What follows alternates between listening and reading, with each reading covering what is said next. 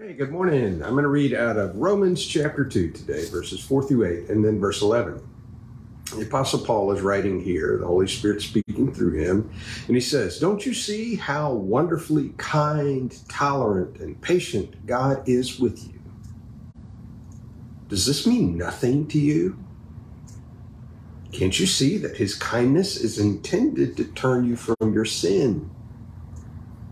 But because you are stubborn and refuse to turn from your sin, you're storing up terrible punishment for yourself.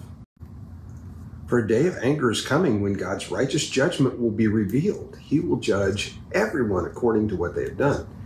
He will give eternal life to those who keep on doing good, seeking after the glory and honor and immortality that God offers.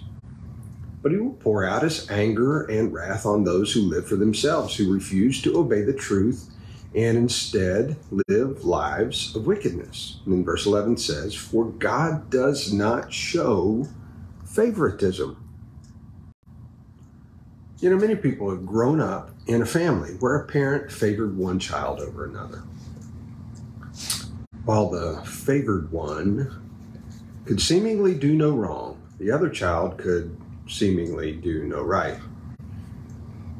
Now, often it is more obvious to the casual observer than it is to the parent that's involved. That's the problem with favoritism.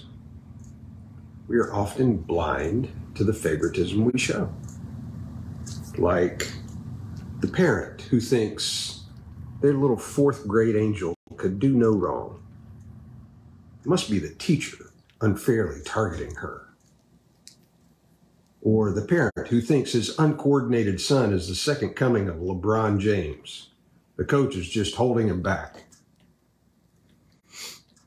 Or it's like the neglected spouse who continually makes excuses for their mate's immaturity and insensitivity. People just don't understand him. Now, don't get me wrong. We should be a cheerleader for those close to us. Yes, we should. However, we should be realistic and truthful as well. We can love our fourth graders even as we confront their spoiled attitude. And we do them no favors when we ignore it. We can love our little basketball players while admitting they will never be NBA stars. It's okay to recognize the fact that they play the game because they enjoy it. They don't have to pursue a career. We can love our spouses while refraining from making excuses for their insensitivity. Yes, we can love, even when we recognize that they're doing wrong. This is what Paul is speaking about in Romans chapter 2. God is impartial. He doesn't show partiality. He loves us immensely and unconditionally. However, he will hold us accountable to the truth, even if the truth separates us from him for eternity. Pray with me. Lord, you share the truth with us in love. You don't show partiality and just ignore our little flaws and mistakes and failures.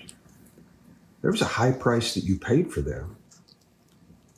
And there's only one path by which we may receive forgiveness and the consequences of our sin be abated.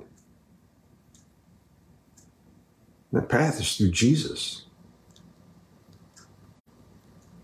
By us recognizing our sinfulness, repenting, turning to you, Lord Jesus, and trusting you as Savior.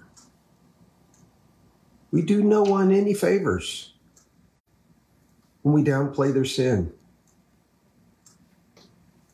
or when we try to make the path easier than what you made it.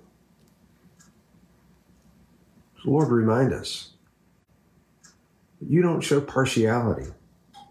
Oh, you love us deeply, but you're going to be impartial.